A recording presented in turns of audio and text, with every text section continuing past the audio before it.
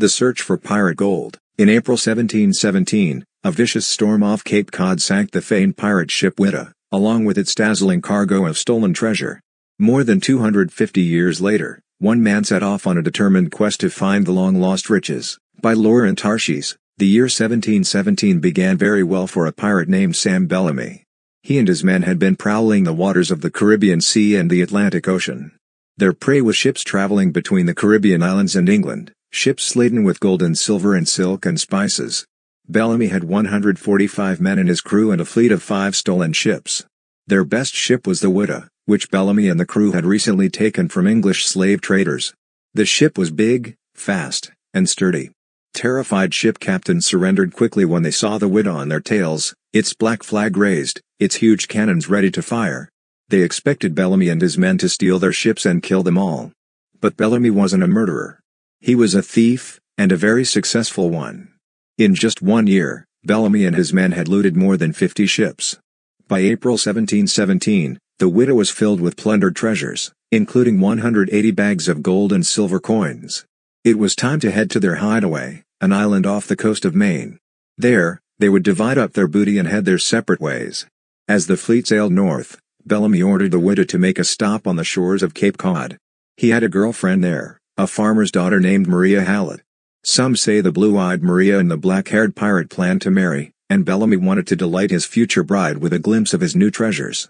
Whatever lured Bellamy to the Cape, he never made it. On April 26, when the ship was just 500 feet from the shores of the Cape town of Wellfleet, a vicious storm swept in. 30-foot waves crashed over the Whydah's decks. Howling, 70-mile-per-hour winds tore apart sails and toppled men like toy soldiers. The pirate crew struggled to keep the ship under control and away from the rocky shore. But suddenly, a monstrous gust of wind took hold of the Whydah and sent it slamming into a sandbar. The ship broke apart. Hammering waves finished the job. Men tumbled into the sea as massive cannons and wooden masts came crashing down over them. 144 men drowned, including Sam Bellamy. Within days, the ship's wreckage had slipped off the sandbar and settled at the bottom of the ocean, a treasure hunt. Growing up on Cape Cod in the 1950s and 1960s, Barry Clifford had heard all about the Whydah. His Uncle Bill knew every detail about Bellamy and Maria, the bags of gold, and the killer storm. Barry's mind filled up with Uncle Bill's fascinating stories.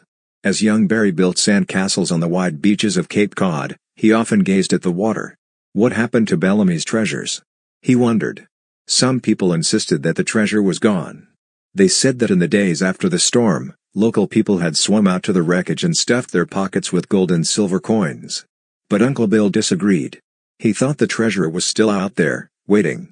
Barry believed him. And when he grew up, he decided to prove his uncle right. Barry was 36 years old when he began his search for the Whydah. He was an experienced diver, and he knew the waters of Cape Cod. But he needed help. Finding sunken treasure is complicated and difficult. Barry needed money, hundreds of thousands of dollars, and special equipment. He would also have to get permission from the state of Massachusetts. A treasure hunter is not allowed to just jump into the water, search an ancient wreck, and fill a sack with gold coins and priceless gems. He or she must get permission first and then follow strict rules. Shipwrecks are historical treasures, underwater museums, with much to tell us about the past. If he found the Whydah, Barry would have to prove that he would safeguard the artifacts so others could learn from them. X marks the spot. Barry's first step was research. He needed to find out exactly where the Whydah had sunk. He searched local libraries for historical records and maps of the area. It was a frustrating task, but here Barry had his first stroke of luck. He discovered that in 1717, a man named Captain Cyprian Southack had been on Cape Cod soon after the Whydah sank. In the days following the storm, Southack had tried to salvage the treasure himself. He failed, but he left behind many detailed maps of the coastline. Barry covered the walls of his home with copies of Southack's maps. There was no X marking the spot where the ship and her treasure lay buried. But Barry believed that Southack's maps contained clues to the wreck's location. Finally, after many months of lonely work, Barry had gathered enough information to win permission to begin an underwater search. His exciting story attracted investors, people willing to help pay the costs of his project. In May 1983, Barry and his crew began exploring a small slice of ocean just 500 feet from shore. Using special metal sensing equipment and detailed maps, they crept through the waters in a small boat. They found tons of metal, including unexploded bombs from World War II and steel rods from America's first wireless telegraph towers, which once stood on Cape Cod's shore. They searched until September, when the Cape's cold weather and rough seas made it too dangerous to continue. Their money was running out. The mood of his crew turned grumpy and discouraged. Some quit the project completely. Maybe Uncle Bill was wrong after all. The truth about pirates. As Barry was searching for the wit and its treasure, he learned some surprising facts about pirates who lived during Bellamy's time. Many pirates, including Bellamy, were former English sailors who were fed up with the harsh life they faced on military and trade ships. On those ships, work was long and brutal, food was scarce, and captains were often cruel. Common sailors could be whipped or beaten for making small mistakes. Pirates, however, ran their ships according to a clear set of rules, known as the Articles. These rules guaranteed that all pirates got an equal say in ship matters. Treasure was split equally among the men. A pirate captain, like Bellamy, was elected by the crew. If he treated his men badly, he could be fired. There were certainly some cruel and ruthless pirates. But many were decent men, including many Africans freed from slave ships, seeking an independent life at sea. Pirate ships offered that. And, of course, unlike regular sailors, pirates had the chance to become mighty rich, a surprising discovery. Barry and his crew took up their salvage work again in May 1984. Day after day after day, they combed the ocean. Divers searched the freezing waters. All they found was junk. By the middle of July, spirits were low. Barry had only enough money to continue the search for another week. On July 20th, a TV reporter and camera crew had come along for the ride. The tired crew was in no mood to get into the water that chilly day, but the reporter insisted. Reluctantly, Barry sent one of his men down for a dive, just for the cameras. Nobody expected to find anything. But no sooner had the diver gone down than he resurfaced with a strange look in his eyes. He ripped off his mouthpiece and yelled, "Hey, you guys! There's 3 cannons down there." Barry felt his heart racing. So many times over the past year there had been moments of excitement followed by terrible disappointment. Was it possible the divers' cannons were just more sea junk? Within the hour, the crew had brought up a piece of wreckage. It looked like a large piece of rock covered with hardened sea minerals. Gently, Barry tapped the rock to chip away at the hardened growth. A piece broke off. Inside, like a glistening shell, was a silver coin. Barry immediately recognized the markings. It was a Spanish coin called a piece of 8, from 1688.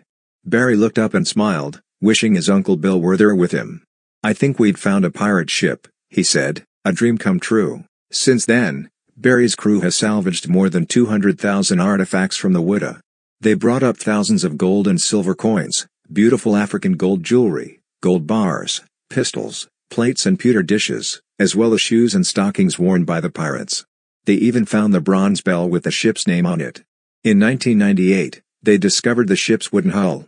Barry believes thousands of gold coins and other treasures are still waiting to be discovered. The Supreme Court of Massachusetts awarded Barry and his company complete control of the Whydah and its artifacts. This means Barry legally owns all of the treasure, which could be worth as much as $400 million. If he chose to, he could sell the treasure and become a very rich man. But Barry has kept the collection together so people can understand the Whydah's history.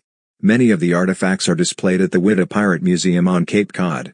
Besides, Barry says, finding the Whydah was never about money. It was about realizing a childhood dream and proving his Uncle Bill right. Sometimes, when the ocean is calm and the sun is warm, Barry says he can feel in his heart that the pirate Sam Bellamy would approve of his decision. The loot, riches from the Whydah have given us a peek at the fascinating, and surprisingly fashionable, world of pirates. The weapon no decent pirate would be caught without a pistol. Fancy ones like this could cost a year's earnings. The fashion pirates usually went barefoot but wore stylish leather shoes like this for special occasions. The bling pirates showed off their newfound riches by wearing flashy jewelry, belt buckles, buttons, and cufflinks. The bell no clock. No problem. The ship's bell rang every half hour to help the crew tell time. Continue the learning journey. Imagine you were in Barry Clifford's crew exploring the Whydah treasures. Write a journal entry about the incredible items you discover on the ship. Use details from the article. You can include pictures too. At the end of the story, Barry says he can feel in his heart that the pirate Sam Bellamy would approve of his decision to keep the pirate treasure together. Write a letter from Sam Bellamy to Barry, in which Sam says what he thinks about Barry's decision and why.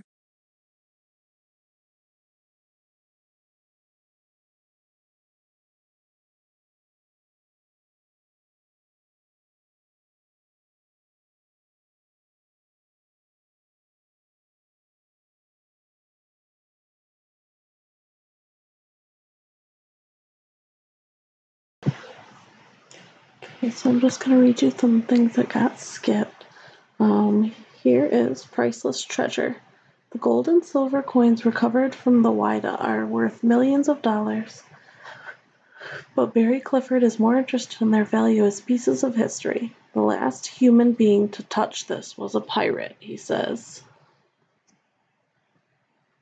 Barry and his crew scoured the freezing cold waters of the Cape for months, focusing a narrow spot just 500 feet from the shore.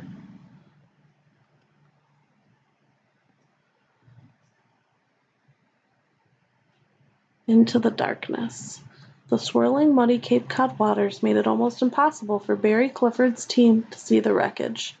Powerful lamps and metal detectors helped them hone in on treasures buried under 30 feet of sand. And I hope you enjoyed.